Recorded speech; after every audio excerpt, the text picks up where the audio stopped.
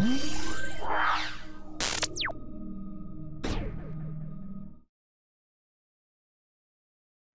everybody, Grid21 back with a tutorial video, and in this tutorial I'm going to be showing off how to do some track motion stuff slash layering in Vegas Pro 16.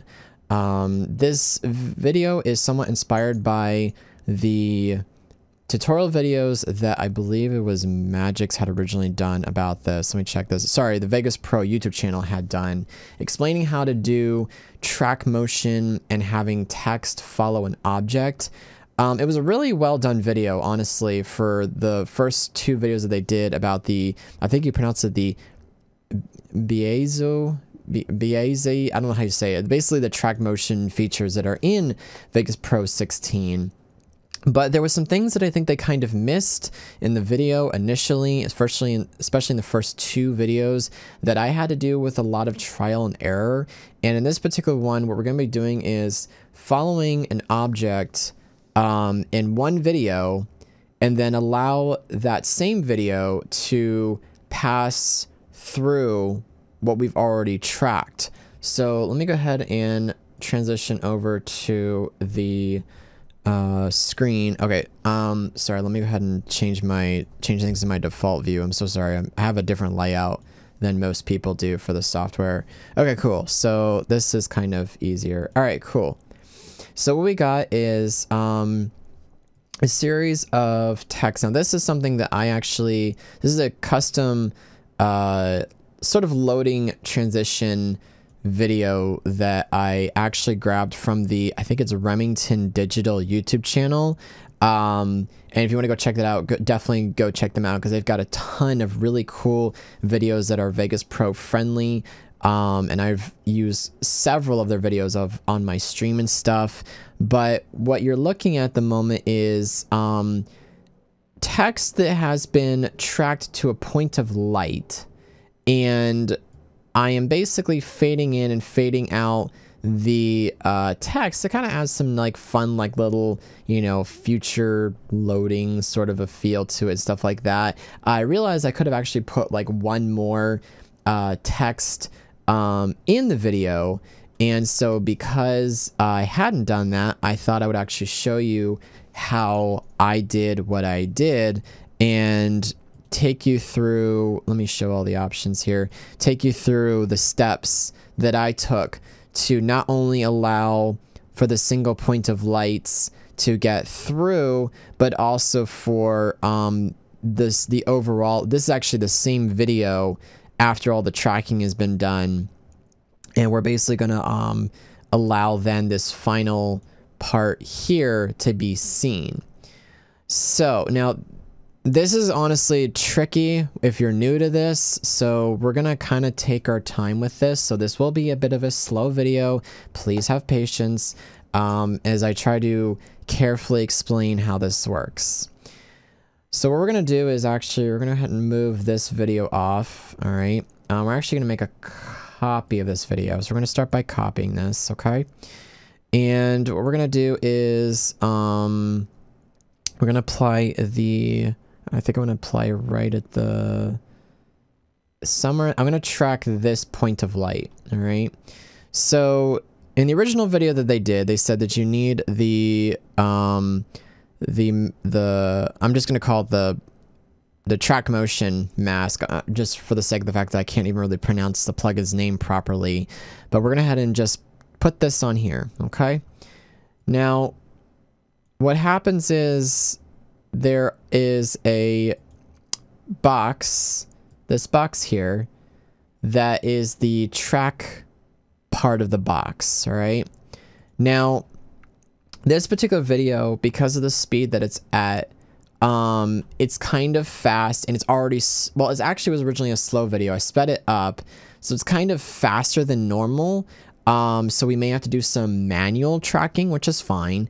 So what we're gonna do is, what you see is the mask feature itself. Hold on, let me quick close my Steam. So sorry about that. Should have closed my Steam before all this. Lulz, gamer for life. So we're gonna head and This is the box that we're going to be working with. You can make it any shape you want, rectangle, diamond, curve. I think curve is actually for more precise tracking of a particular shape. There is a video from Vegas Pro's YouTube channel that talks about how to use the curve option, but we're not going to be using that for today's video. We're going to be doing something very, very basic and simple. So what I'm going to do is, there's these handles here, and I'm going to make these handles about this size, all right? We're going to add the precision to high. We're going to change the keyframe interval to 1 so that it will make literally a keyframe every single interval, or every single, I guess, frame, I think is how that stands for.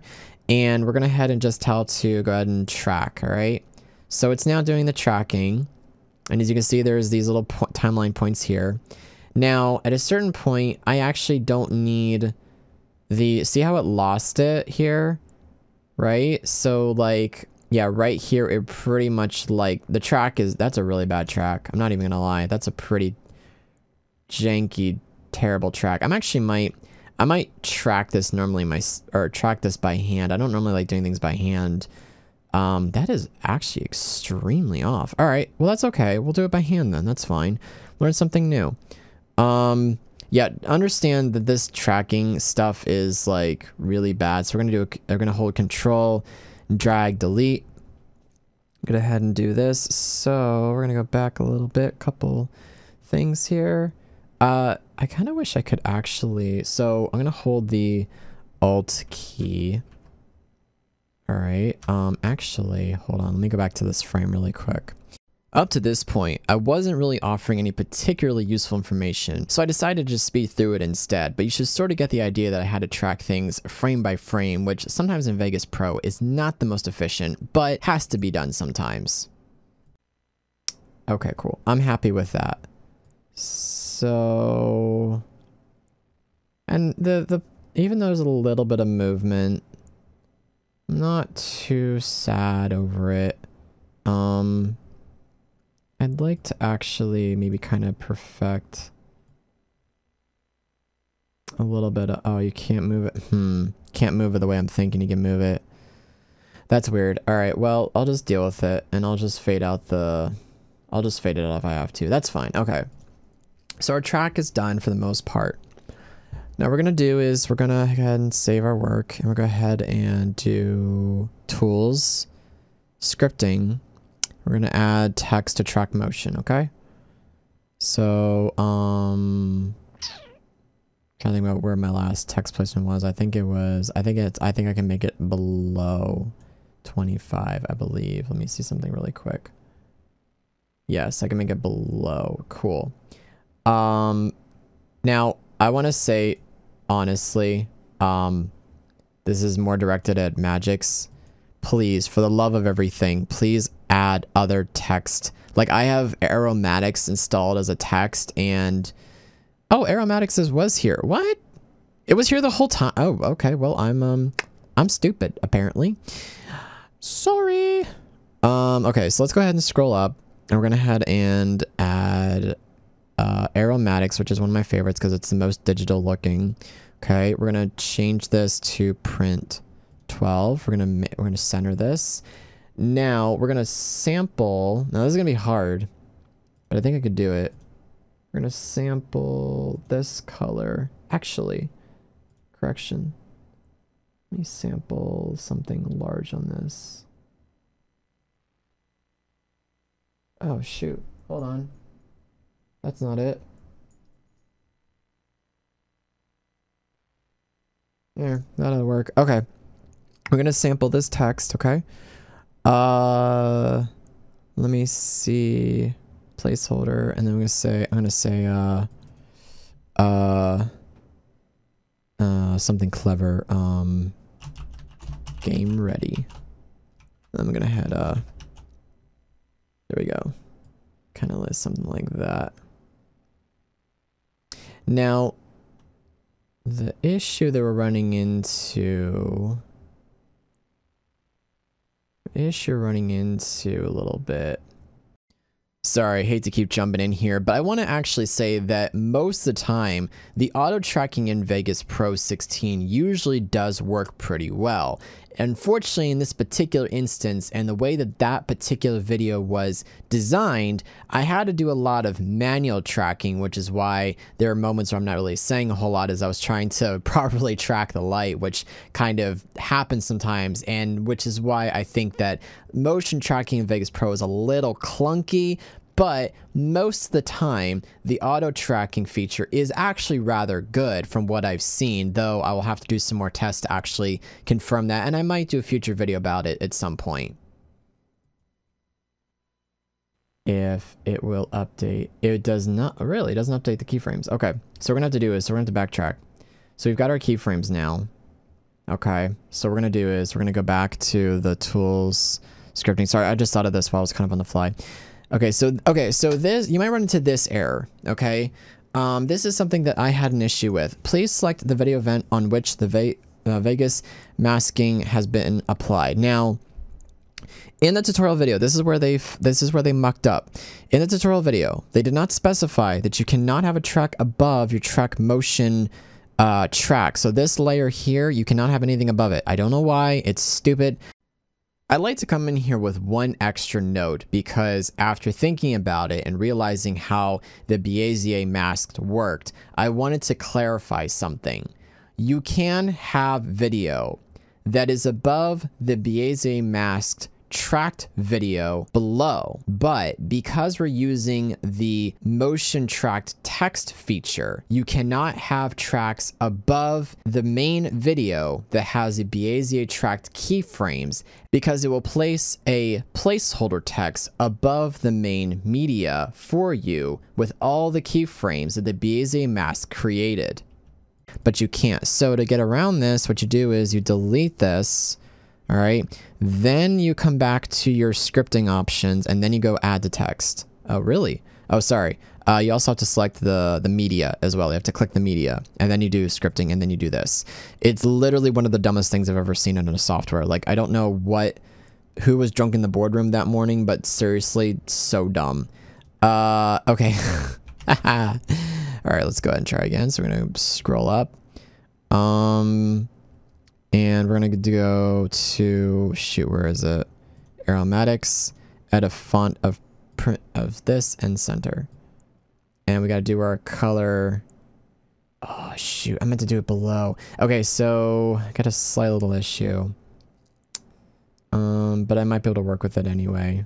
We'll see what we can do. I might be able to work with it. All right, back to color sampling. All right, cool. Sampled, complete. Sweet. Now, let's see. Now, what we're going to do is... I wish I tracked it a little bit back. Yeah, I should have tracked a little bit back.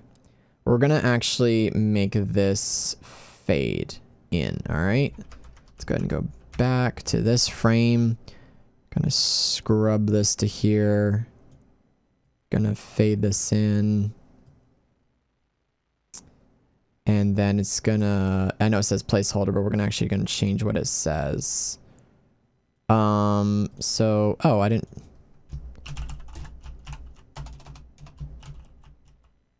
Game ready. All right, cool. It will look it'll probably look better as, actually, you know what, let's lighten this up because this is pretty dark. All right, let's lighten that up a little bit more.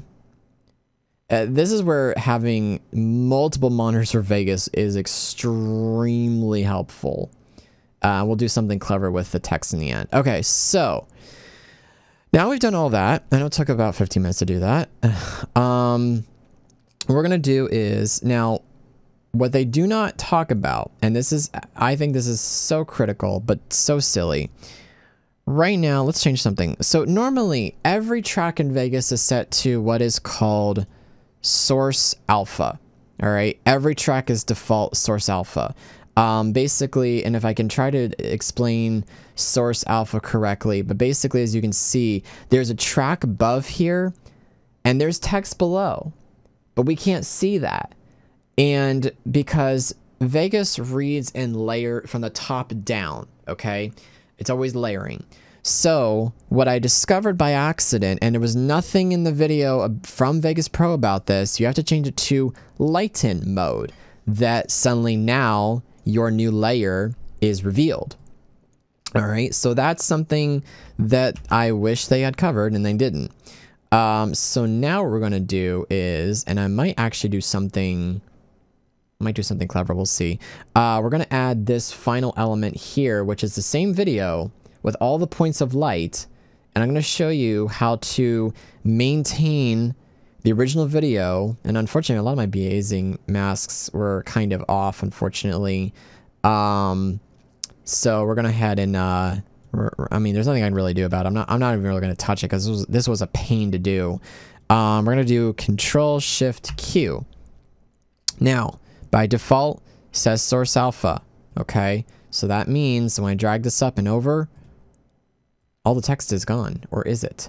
It's not. What you do is hit this button, lighten.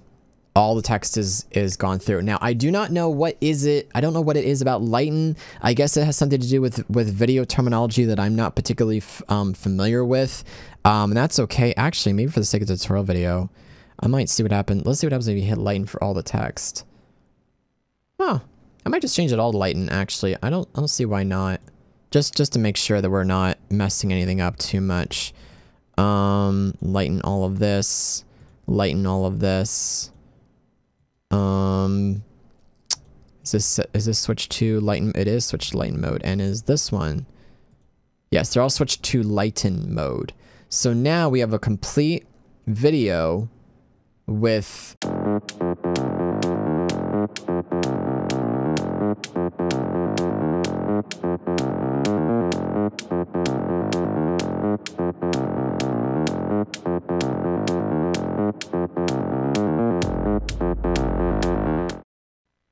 perfect. So that is how you do track motion and allow for the same layer video that you want to play. That is how you do that. And I really think that I really would like to stress to the Vegas team that it really would have been extremely helpful that you explain that you need to do that so that we can have our text from before show up. And the cool part about this is now, depending on what the application is, you should be able to easily import this video. Like, you can export this just as an MP4 really easily, and it will it should be read by most everything that is able to read MP4s. But I just felt like it was really important. I'm sorry this video was kind of long. You guys know that my tutorial videos are usually detailed, but I felt like that it was really important that I explain this because there really wasn't a whole lot online, at least not from my initial look of things about how to do this. So now you know how to do track motion and also allow for the same video to play through if you want to do some funny, layering, masking things or whatever and stuff. That is how you do it. And if you have any questions, please put them in the comment section down below. I do read those and I will answer as I'm able to. If I don't know, I will try to put you on a Google search or direct you to some official place to take a look at it. And until then, thank you guys so much. Please check out my Twitch stream at twitch.tv/Grit21. Please subscribe on YouTube if you felt like this video was helpful to you. And I will be back in hopefully another tutorial video soon. Until then, catch you guys later.